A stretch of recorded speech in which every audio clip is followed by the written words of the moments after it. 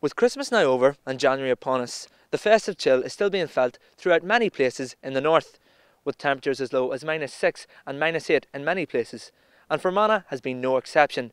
It's been one of the frostiest places to be since the cold snap began.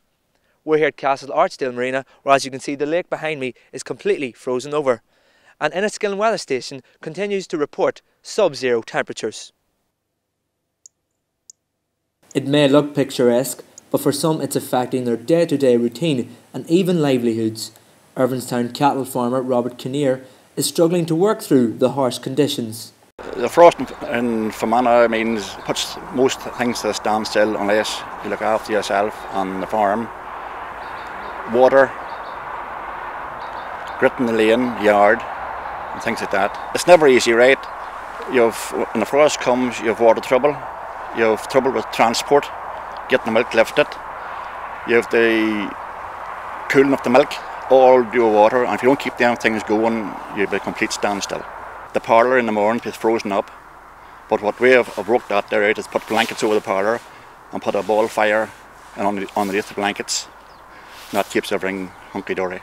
It's an outdoor job, and you have to do what you think's best.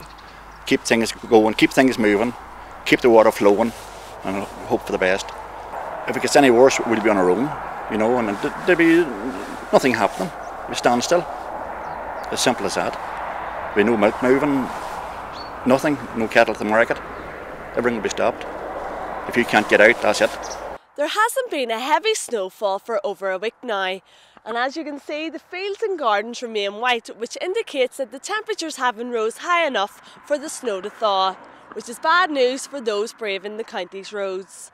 While the road services work to try and clear the main roads by salting them twice a day, they do admit that they don't have the resources to treat the huge networks of rural roads that crisscross the county.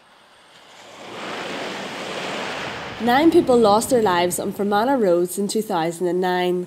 Now, with the winter chill making them even more treacherous, PSNI Road Safety Inspector John Wilson believes this number could decrease in 2010 if people take the necessary precautions. Whether you're an experienced driver or a newly qualified driver, driving in winter conditions presents all types of dangers and conditions for the road surface, vehicle handling and indeed the visibility. So I would say to you simply, the first thing is check your lights, check that they're working, check that they're clean so you can see where you're going. Obviously your tyres are very important, the correct tyre pressure, because that affects the handling of the vehicle and how the vehicle controls the steering. Also carry with you de-icer, because those are needed. It's also an offence to drive your vehicle when it's not fully defrosted, and this creating a peephole to look through, not only is it very dangerous, but it's totally illegal and it can have all these serious consequences. 95% of all road traffic collisions are caused by human error.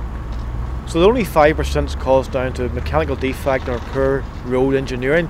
So in a nutshell, we're killing ourselves. In Connolly and Derrygonley, the temperature levels are predicted to drop as low as -7 degrees towards the end of the week.